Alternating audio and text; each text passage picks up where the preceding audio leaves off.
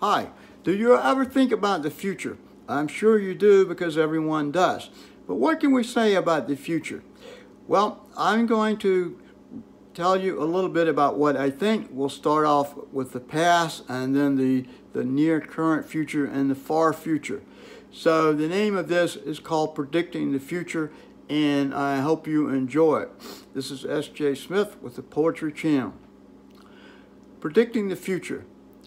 Considering the future. The future is a most risky prospect to behold. It's obscure and yet to unfold. Some of our future is quite near. Therefore, it should be predictable and clear. But the further out in time we go, our vision is cloudier, we know. It's hard for us to think very far. The future seems quite bizarre. To predict the future, we must understand the past, else tomorrow might be our last. So to the past, let's proceed. Maybe this will help meet our need. The past. While written history reaches back 5,000 years or so, there's much more distance in time to go. Yes, proto-humans live much farther back. They could make tools, cook, think, and act. If we remove all forms of humans from our thoughts, certainly eons we may go. But this would be a huge stretch for our futuristic imagination, you know. The present to the near future. So to the present, let's return and see if there's anything that we can learn.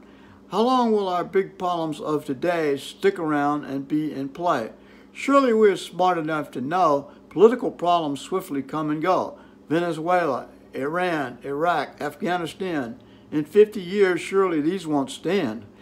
Perhaps difficulties between China and Taiwan will be resolved. Can China, with its communist autocracy, beat Western democracy? Farther into the future.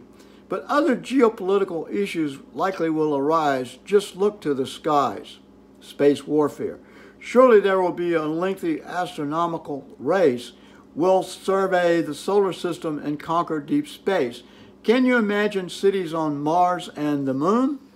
By the end of this century, does this seem soon? Perhaps these people will develop their own identity and from Earth seek to be free.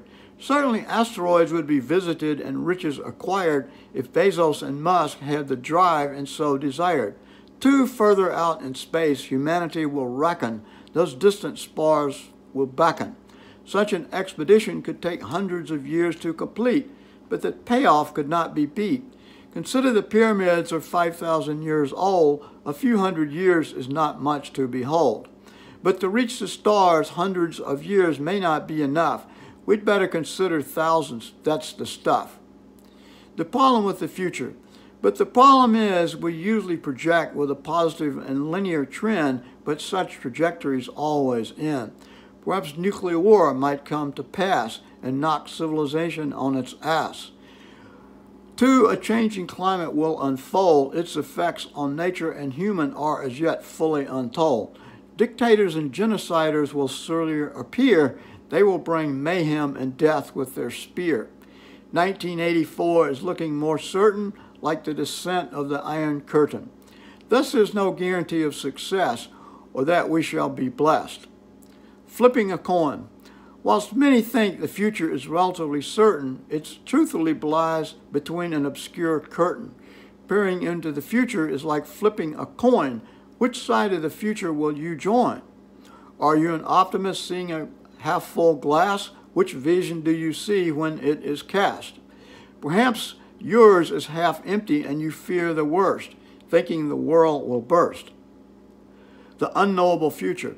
The problem is we can't be sure. Everything is obscure. I think there is just one thing that we can say. The future will unfold in an unknowable way. Consider Egypt 3,000 or 4,000 years ago. It was highly cultured, beautiful, and artistic, you know. Now it's overpopulated, dirty, and drab, not the place to find a nice, clean cab. There's a lesson here to be learned, but it must be discerned. Whether you live in a mansion or a shack, it will have changed much if you could come back.